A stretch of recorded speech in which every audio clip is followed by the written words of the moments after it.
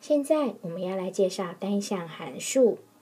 什么叫单项函数呢？它的定义就是形如 f of x 等于 asn 次方的函数，当然其中这个 a 一定要不为零，这样的函数我们就称为单项函数。那我们已经学过 y 等于 as 是一条直线， y 等于 as 平方是一条抛物线。那么 y 等于 as 3次方和 y 等于 as 4次方的图形又是怎么样呢？好，下面我们就直接来画画看。我们先来看 y 等于 s 3次方的图形为何。好，那画图的顺序就是第一，先找出几组解出来。好，所以我们找到了这些解。第二步骤就是把它的点描绘到坐标平面上，用平滑的曲线把它连起来。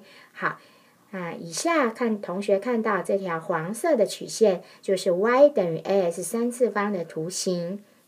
好，我们可以清楚的看到，当 s 值变大的时候 ，y 值也随着变大，所以图形是一路往右边往上爬升的情况。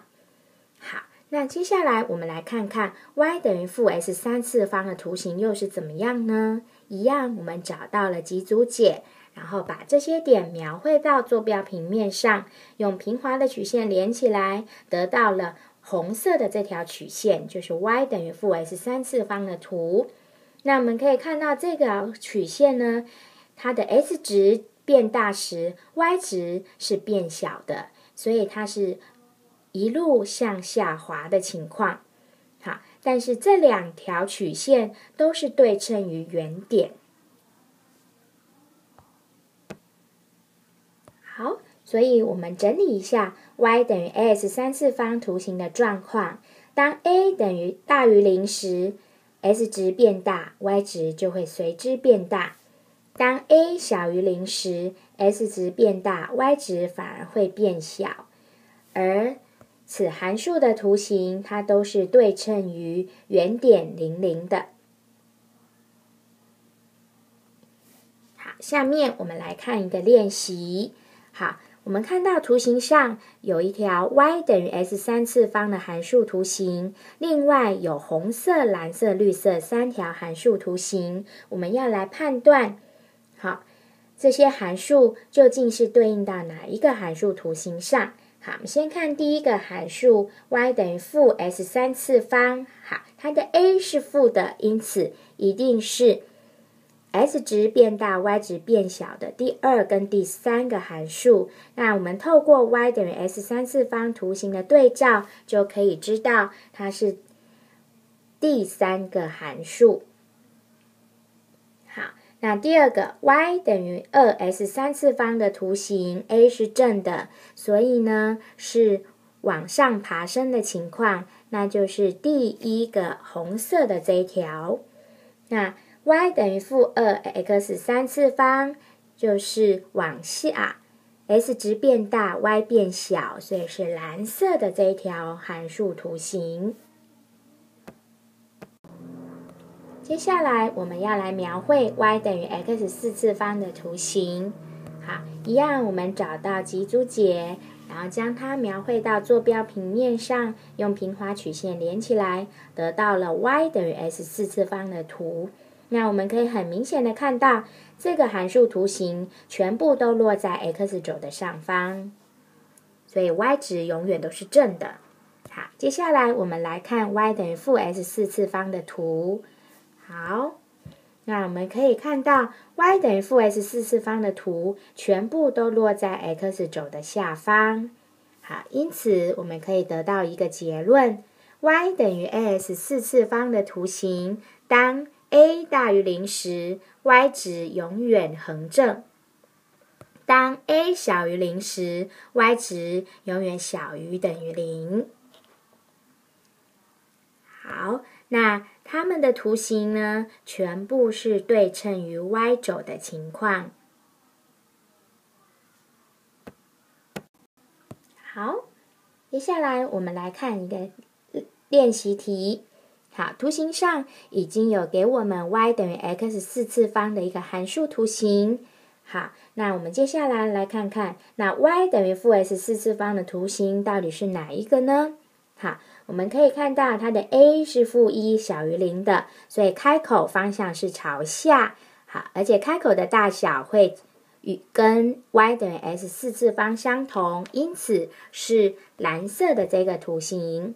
好，那 y 等于2x 4次方，它 a 值大于0，所以开口向上。但是因为 a 等于2比1还要大，所以开口会略小，因此是红色的图形。那 y 等于负2x 4次方，就是开口朝下，开口较小的绿色图形。接下来我们要来看看图形的平移。